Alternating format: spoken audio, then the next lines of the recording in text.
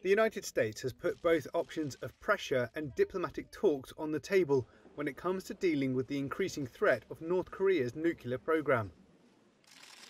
US Secretary of State Antony Blinken made the announcement in the South Korean capital of Seoul on Thursday, hours after a senior North Korean diplomat rejected any talks until Washington changed its policies.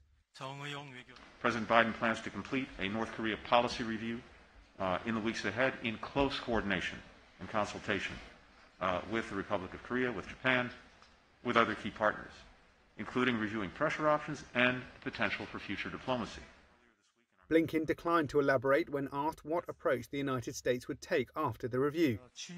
He was asked later if President Biden planned to meet with North Korean leader Kim Jong-un and said, quote, "In a sense, everything is on the table. We have a very open mind about it."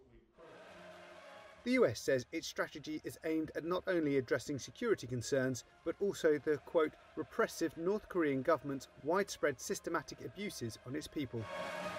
Earlier, a senior official from the North accused the US of playing a cheap trick in its attempt to make contact with Pyongyang.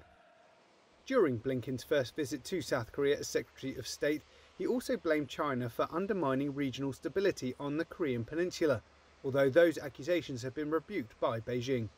I would hope that whatever happens going forward, China will use that influence effectively to work on moving North Korea to denuclearization.